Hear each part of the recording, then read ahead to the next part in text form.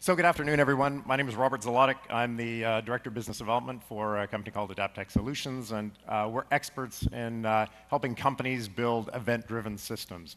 And one of the approaches that we use with all of our clients is an approach called event storming. So I want to tell you a little bit about it and also see how you might use it in one of your upcoming projects. So what is it? Event storming is an approach to modeling complex business flows. It's geared towards projects that leverage things like domain-driven design and event sourcing, but it provides some insight no matter what approach you use. The benefits of the approach are that it's fast, it's comprehensive, it's really collaborative, it's efficient, and it's a lot of fun to do. So what do you need to do event storming? Actually, sorry, you know what, so not only is it fast, efficient, fun, and so on, but essentially what you get out the other side is you get an outline of what you want to build, how it's going to fit into the existing product, and the exact sequence of how the new functionality will work. So essentially it gives you both the business flow and an outline of the architecture.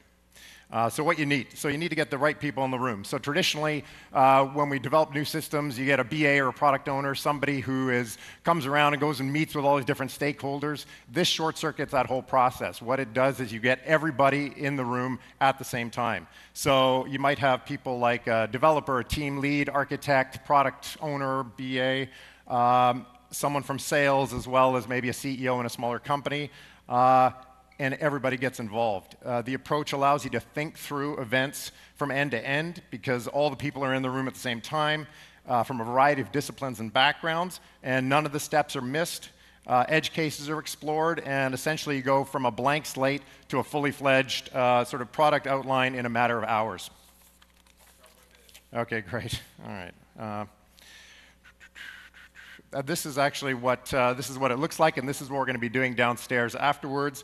As you can see, it's a very, very simple approach, and I'm just going to go right into what you need to think through with these things.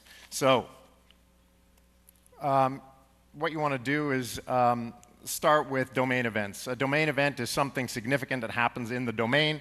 For example, payment processed, and the use of the past tense is really, really important when you're doing this. You also want to consider how the domain events came about. So in almost every case, there are going to be events before, there are going to be events after, and this allows you to, this approach allows you to move the stickies around in a very elegant way. Okay, thanks. Come downstairs and do event storming with us.